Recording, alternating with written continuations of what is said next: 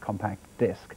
The disc has a multimedia track which can be accessed by owners of a multimedia computer, CD-ROM. Computer users will be guided via computers through a futuristic landscape inspired by the science fiction novel 2001: A Space Odyssey.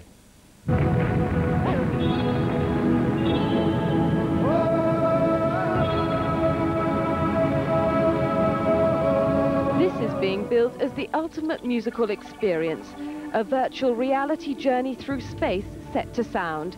It's a pop CD-ROM, and it combines music and graphics and is viewed on a computer. Based on a story by the science fiction writer Arthur C. Clarke, Songs of Distant Earth takes viewers on a voyage through time and space, but they can choose which route they want to take. It's the latest release from musician Mike Oldfield, famous for the 70s hit Tubular Bells. I thought it'd be great help if I could make a picture of what this would look like. So I designed this ship, and I designed this sequence where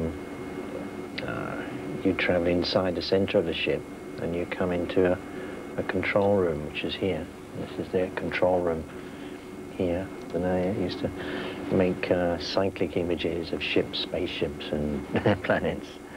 And to me, it all became very realistic. And in a funny way, I felt that I was remembering or imagining what it would be like in the future. Cynics claim CD-ROM is just the latest gadget to be launched by an industry keen to encourage the public to spend more money. But those in the business believe it's the art form of the future because it combines music with imagery and allows people to step into a different reality. When you're in the cinema, you have a director who basically had a vision for a piece of work, and you sit there for 2 hours and he leads you through that story, and he decides who you have an emotional attachment to, whether that's the good guy or the bad guy. In this, it's a new way of telling a story so that you can make your own decisions about where you want to go through that story path. Pop stars like Peter Gabriel and Prince have also released CD-ROM discs, but they're 3 to 4 times more expensive than normal CDs, and not everyone in the music industry is convinced the new technology will take off. At this stage, I think it is very much seen as a gimmick by the purists, but I think already we can see that it's developing a new type of entertainment. The CD-ROM is still in its infancy. Whether it does capture the public's imagination, only time will tell. Mallory Gelb, BBC News.